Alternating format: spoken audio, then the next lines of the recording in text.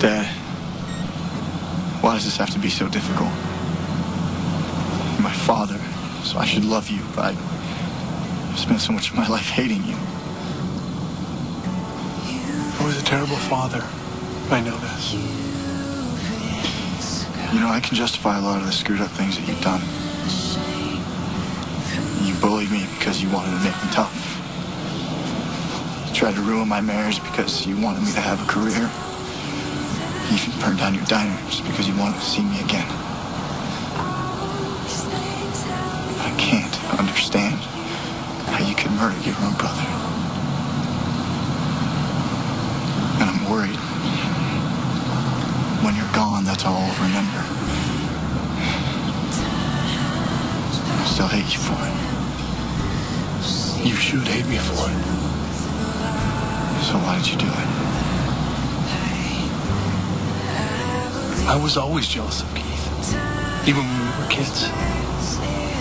I was athletic, popular, all the things that he wasn't. But still, I was jealous of him. And people were drawn to Keith, and I hated him for it. So you shot him because people liked him more? The day I shot Keith, I was in a dark place. I was convinced that he tried to kill me. I'd lost you, divorced your mom.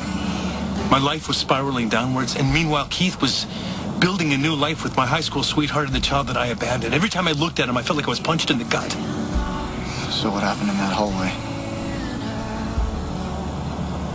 Keith wanted to go into the school to save that kid. So I let him go, hoping he'd get shot.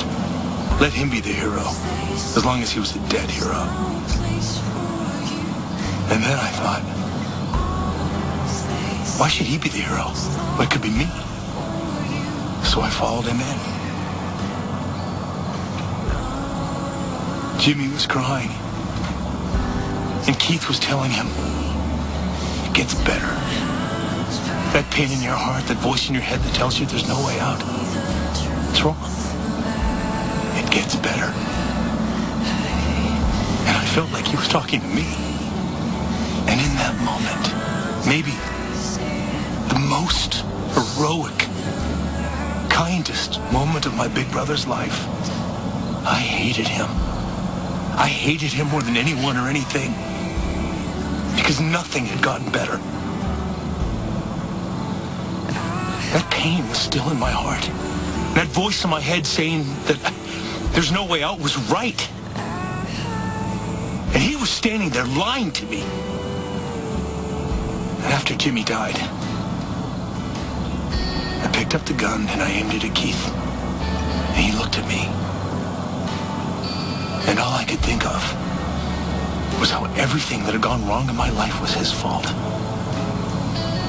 And it wasn't going to get better until he was gone. Just pull the trigger and it all ends. So I pulled the trigger. And it didn't end. It got worse.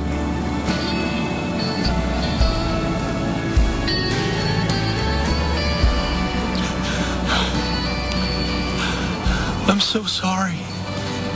I'm so sorry. I'm so sorry.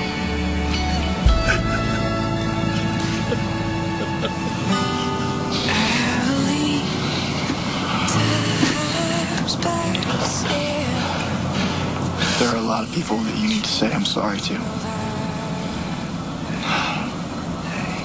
But I'm not one of them. I wouldn't be where I am if it wasn't for you. My career, my family, my life. No matter what you've done, you're still my father. You're my father, and I love you. Oh, Nathan. I love you too.